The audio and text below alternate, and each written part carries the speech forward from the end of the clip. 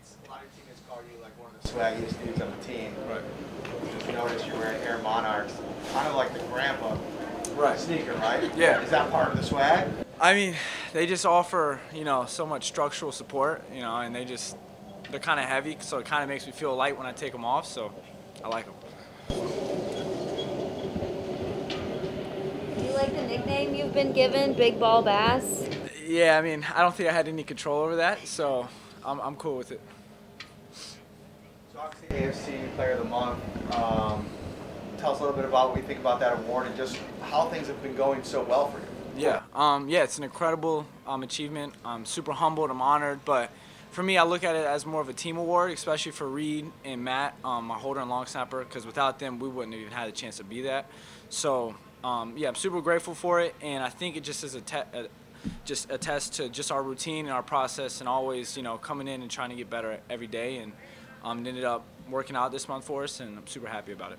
How much more comfortable do you feel now having, a year under your belt, and now we're a couple months into the season, after your rookie season last year? Yeah, I mean, I feel more comfortable just after every game because I get more experience, whether it's good, whether it's bad, I learn from it. And just continuously building our relationship, so our relationship's growing as a team, and I feel like that just gives me confidence as well. So. You say sharing the award. Do you get them dinner? Do you trade off the trophy every week? What do we do? Yeah, I'll probably get them dinner for sure. We'll have a good time. How do you find out you won such an award? We were actually in a meeting with just the specialists, Heath and Smiley, and Reed looked on his phone and saw it, and I knew we had a chance for it, but we just didn't know for sure, and then he said something, and we all clapped it up, celebrated, and it was a cool moment. Tyler, you need some of those kicks in some bad weather games, whether it was wind or rain, and some pretty far kicks with that weather. When you're in a game like that, do you kind of invite the challenge of it being tougher when it's rainy or windy, especially in Buffalo when you really don't know what you're going to get, and we've had some pretty terrible weather this season? I mean, you can't control it, so you just try to work with it, because if you try to go against it, you're never going to win. But we do a good job in practice because it's always, you never know what you're going to get in practice with the wind, with the rain, and we do a job just to prepare ourselves for the game. And yeah, you got to look at it. You have to be excited for it, and you have to look at it as a challenge, as if not, you're already going into the game down. So. Stefon Diggs said that anytime you make a kick or your 57-yarder, he said that he was right out on the field to come congratulate you. Yeah. How cool is it to have skill players that really appreciate the work that you put in and how you can help the team? I mean, it means the world to me because, I watched them in practice going hard and making big plays in the game, and for them to show appreciation to me, man, it means the world to me, and I'm willing to do anything I can just to help them out and help the team out. Tyler, how have you been able to be so consistent so early on in your career? I think it just goes back to just my routine and not worrying about the outcomes, rather just focus on the process. And I just kind of let go of what I want to happen and just focus on what I can't control and let everything else kind of handle itself. On kickoffs, you guys have been pretty good at keeping them inside the 25. I mean, is that pretty much, a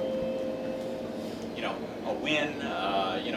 What kind of, what do you think about the, the ability of the coverage to, obviously you want to gain a yard or two there? Yeah, I think if we can get them inside the 25, then it gives our defense a better chance to stop them from driving down the field. And we have a really good group and we train really hard, so that just attests to how good they are because we're able to hang it up and we trust them to go and make the plays. So that speaks volume for them.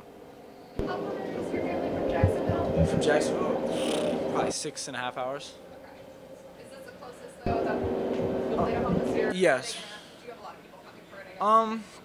I got my mom, dad, grandma, and a few other people, so probably a handful of them.